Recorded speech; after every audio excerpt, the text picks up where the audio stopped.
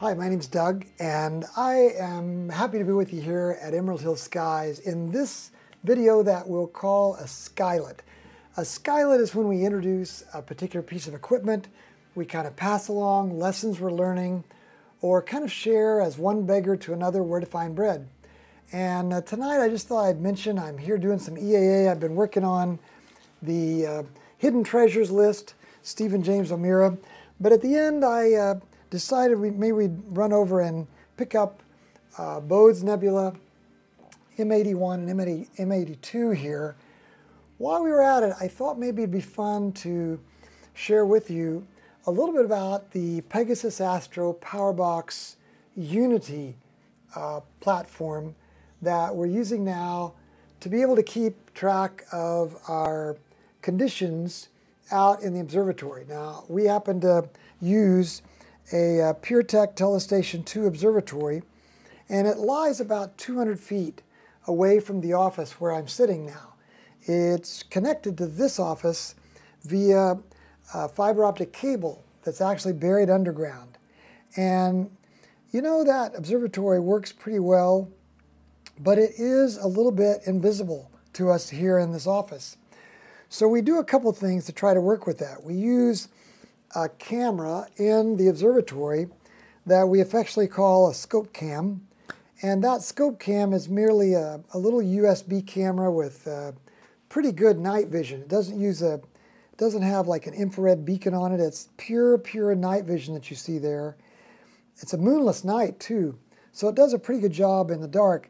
That's the way we kind of keep track of where the scope is pointing. We use a sky cam. It's actually a 183, a ZWO ASI 183 camera that looks at about 160 or so degrees of the sky, and it kind of keeps us in touch, keeps us connected with the sky. So we can, on a cooler night like tonight, we can sort of keep track. But I also want to show you one other thing. On top that equipment plate, you might call it an outrigger, made by Losmandi, there are two little Pegasus Astro boxes. One of them is a USB control hub, and the other is Pegasus Astro Powerbox Micro. Now, always before they came with their own disparate applets that you could use to kind of keep track of them, and that way you were able to, for instance, with the Powerbox, which has a temperature sensor, you could keep track of the temperature right out there on top of the scope.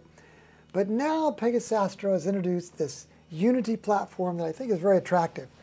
And you can see we keep it on our screen over here to the right. I'm just going to pull it out, and if I can just for a second kind of make it a little bit bigger, and notice it is, what would you call this, responsive.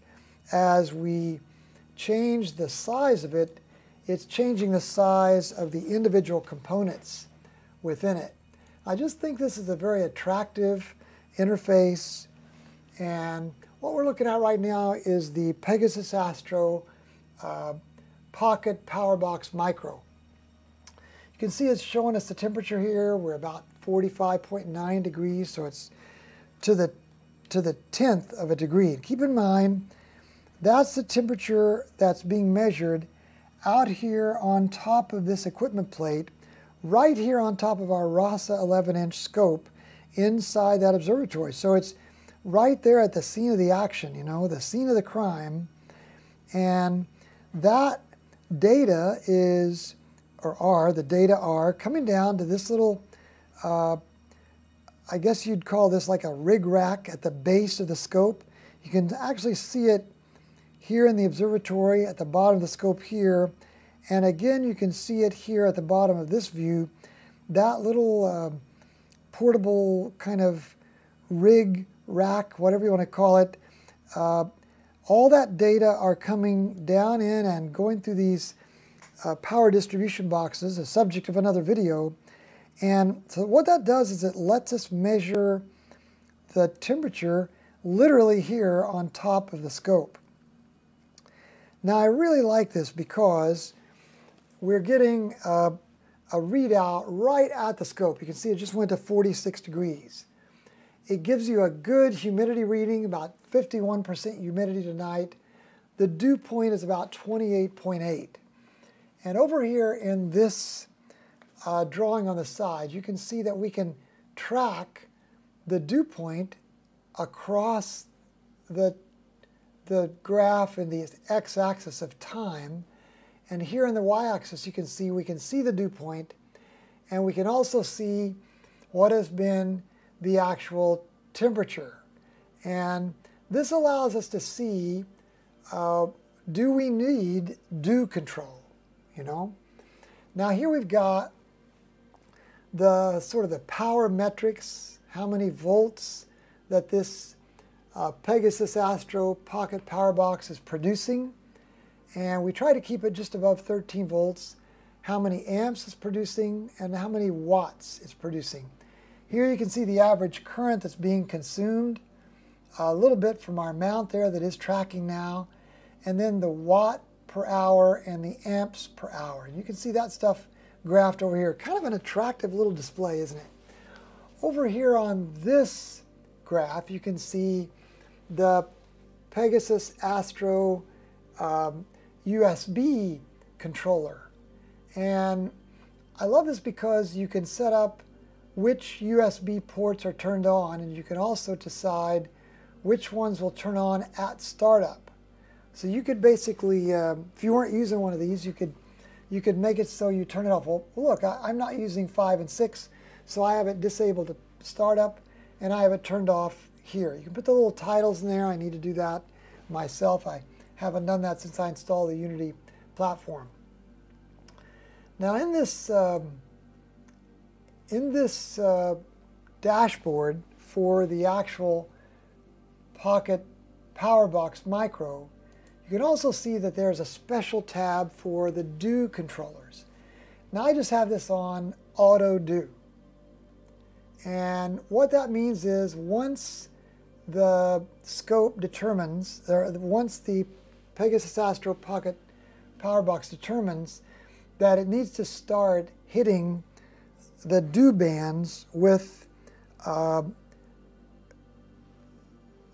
few jolts of electricity to keep dew from forming on this corrector plate, the corrector lens that is on the front of this RASA, which is a dew magnet, by the way.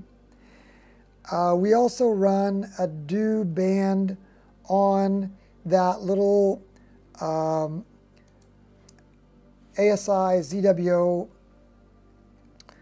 178 camera that's on that outrigger, that equipment plate that rides on top of the scope. We have a dew band on it as well. Once it determines, once the Pegasus Astro Pocket Powerbox determines that it should be hitting those bands with some electricity, it turns on automatically, and these things pick up, and it enables you to be able to chart where is the dew and how much, this is the humidity rather, and how much you're hitting that, and then that affects the amount of electricity you're drawing. So in this dashboard, you can see the impact of that power, which I think is just kind of cool to be able to see that. So in my case, I minimized this little entire dashboard and put it here in my screen display so I can kind of keep an eye on it out of one part of my eye. But I also think it just looks cool. I'm going to be honest. I think it just looks cool there, and it resizes exactly what you need it to be. It's sending power to that the primary camera we have, which is a ZWO ASI 2600 MC Pro. We're powering it.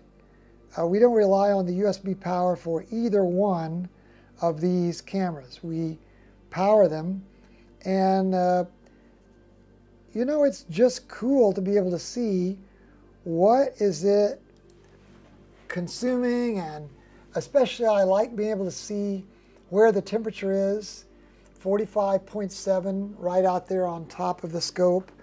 And when that's moved probably 2 degrees, we probably should refocus things on our RASA here. By the way, let's do a color match. In fact, let's do a histogram auto stretch there, and then a color match, and then let's pull these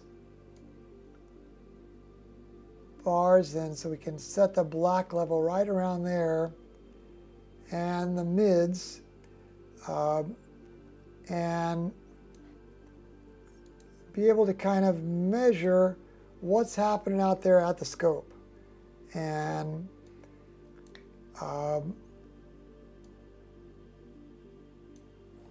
you know, what happens is that as we go through a night and we see the night conditions changing, this Pegasus Astro Pocket Powerbox Unity platform is really doing a great job for us, being able to report on things and how they're looking.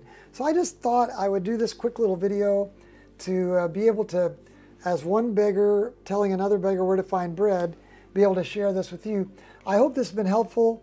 If you've enjoyed this, you like these kinds of updates, these kinds of live streams, equipment reviews and reports, as well as actual EAA that we normally do, I wish you would hit subscribe, maybe hit a thumbs up if you like this, and you could always hit that bell, and that way you'd be notified when we're doing these live streams. Thanks for watching this, thanks for being a part of this, and we'll look forward to seeing you in the next one here at Emerald Hill Skies. God bless, good night, hope you have a good evening there, and we'll see you in the next one. Thanks.